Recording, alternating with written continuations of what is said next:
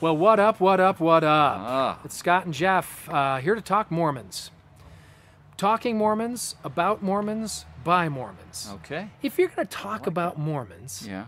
you know what I mean? Uh-huh. And if you want to answer questions about Mormons, if you're looking for something, if you have a question about Mormons, shouldn't you ask Mormons? Now, I know what you're thinking. Well, I don't know where to find a Mormon. Well, you found some. Mm-hmm. So stop the internet, deep, weird internet searches, because it's going to bring up stuff that, trust us, we're just regular people. We're not weirdos. We're not backwards, hayseed, rubes, multi-wived freaks. Okay? I couldn't I add bowl, any other adjective. I go to movies, I jog, I ride my bike. Oh, You be get quiet. notifications I'm getting from Siri. So I've got modern. We're just regular people. So if you have questions about Mormons, ask Mormons. If you know a Mormon in your village, ask a Mormon. The witch doctor. Yeah.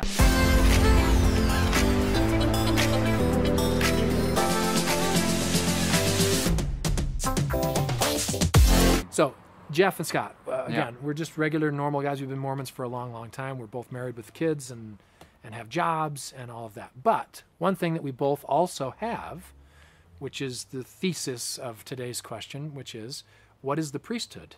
Does everybody get the priesthood? What's the deal with women in the priesthood? We know people ask that. Why don't women have the priesthood in the church? Here's my dog, Missy. She's a woman. She doesn't have the priesthood. We don't give the priesthood to dogs. That's probably not what you're asking. No, it's not. Let's talk about the priesthood a little bit. We do like to have a little bit of fun, but some serious stuff going on. So the priesthood is, what's the kind of the Sunday school answer when people ask you at church, Yeah. hey, Jeff, what is the priesthood? What do you say? The priesthood, the regular typical answer would be it's the authority to act in the name of God. Or the priesthood, you could say, is God's power, do what he does. And when we are given the priesthood, we are given a portion of His power. his power in order to be used to his purposes. So, for example, when somebody wants to become a member of the church, they are ordained, or part of the process is they're ordained a member of the church by someone who has authority. Just to make sure that there's continuity. What we used to talk about when we were talking to people on our missions was, well, how would you feel if you're speeding down the road and then somebody pulled you over and said, I'm going to give you a ticket? And it wasn't a cop. It was just some regular old person. You can't give me a ticket. You don't have any authority. But they know that you've speeded. Yeah, They've clocked you. Yeah. They followed you. They know the laws. They know Yeah. all that stuff. Yeah. And they're even right. Mm-hmm. But it's just some, There's no authority. Joe Blow who's Yeah. pulling you over. Yeah. So that's kind of the analogy that we would use is as regards to what the authority means and how it is used in, for example, ordaining people to be a member of the church or ordaining somebody to have an office in the priesthood Right. of the church. We believe that a man doesn't just wake up one day and say, I want to be a priest. I want to have the priesthood. I'm going to go start teaching the gospel. I have the priesthood. Mm-hmm. I mean, that doesn't make sense. It doesn't just come out of Yeah. nothing. We believe, as it says in, I believe, the book of Amos, where it says, or no, that's talking about prophets. Well, there's the article the one of that talks faith. about the priesthood, the one that says that I don't know what Well, it is. the article of faith says we believe that a man must be called of God By revelation. by revelation, by the proper authority, by the laying on of hands. Yeah. So this idea of authority is really important to the LDS Church. Absolutely. So you might ask, well, where does your authority come from? And for us, the authority comes directly from Jesus Christ. In fact, pretty much any priesthood holder has what they call a line of authority, and I don't have mine with me. I don't know. Yeah, mine's at home too. Yeah. But It's like a little. Do you have yours? I have one. All right, we're going to Yeah. take a look. Our cameraman, producer extraordinaire, Nate, might have his priesthood line of authority. And the reason why this is kind of fun is because when you read through these, may I see that? So, if you can Does read it- that. small. Don't open that. oh, don't open it. Oh, Don't it's open it. two-sided. Okay, thank you. So, oh, good. Okay, I see it here. Wow, look at this. So Nate, our camera guy, has the priesthood. He has that. And here is the line of authority as to where did you get it from? Well, let's tell you where he got it. Okay, so this is your ordination to be an elder? Is that right? Yeah, Okay, so it says here that were you ordained by Eugene E. Hansen? which is my grandfather. Okay. So his grandfather, who held, at the time, he held what's called the Melchizedek priesthood, which was named after a king and a very righteous, very fair man named Melchizedek back in the day. Anyway, so he says he was ordained by Eugene E. Hansen, who is a high priest, who was ordained by Monty C. Nelson, who was ordained by Orrin R. Woodbury, and these are going back 10 years, 20, 30, who was ordained by Clifford E. Young, and this was in 1928, who was ordained by Heber J. Grant, who was an apostle in 1882. He was ordained by George Q. Cannon in 1860, who was also an apostle, who was ordained by Brigham Young, who was an apostle and the prophet of the church. Many of you have heard the name Brigham Young. This was in 1835, who was ordained by Joseph Smith and his counselors.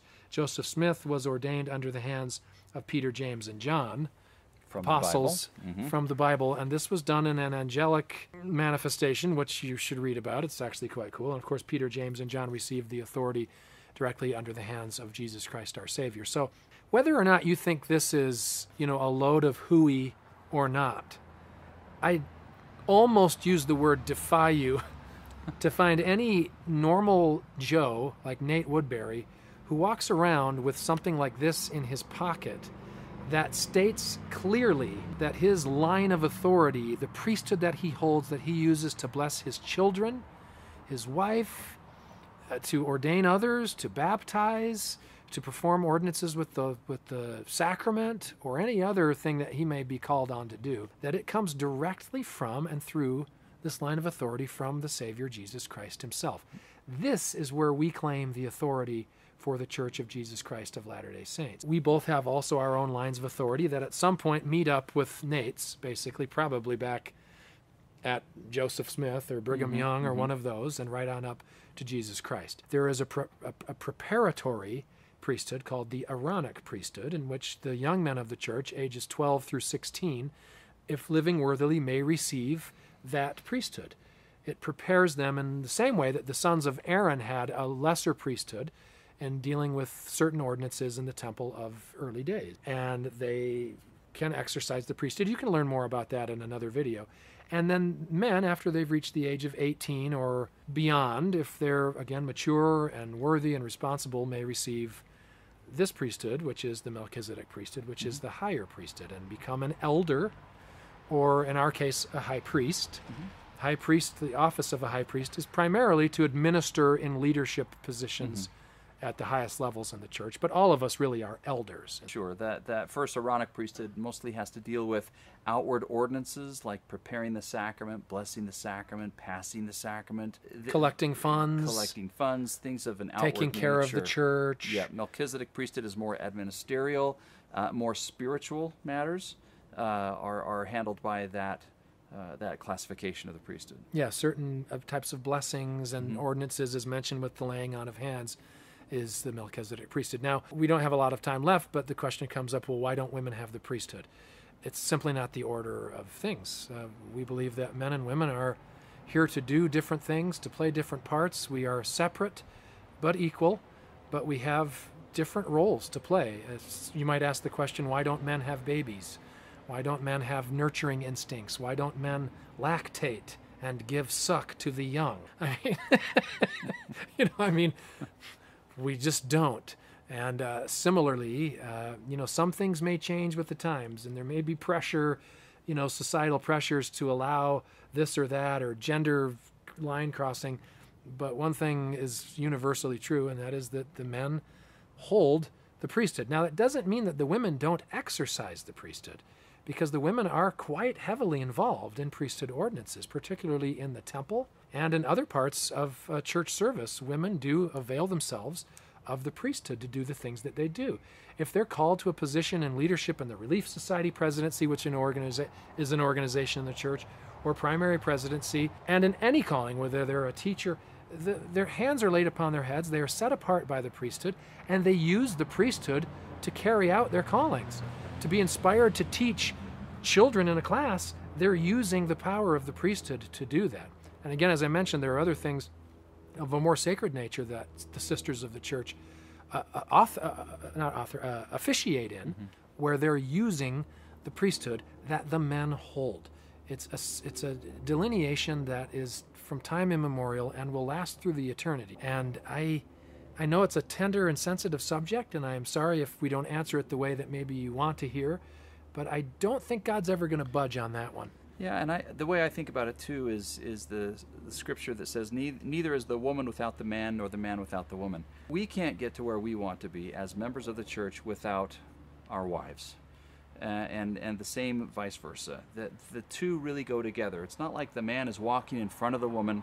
They're walking side by side. Yeah, they're complementary. Yes. And they fit together. Yes. Hips and shoulders, interlocking. You know what I mean? When you sit on an airplane, it's like you never want to sit next to a guy because you're not interlocking puzzle pieces. And, you know, women and men have, on purpose, complementary purposes and roles in this life.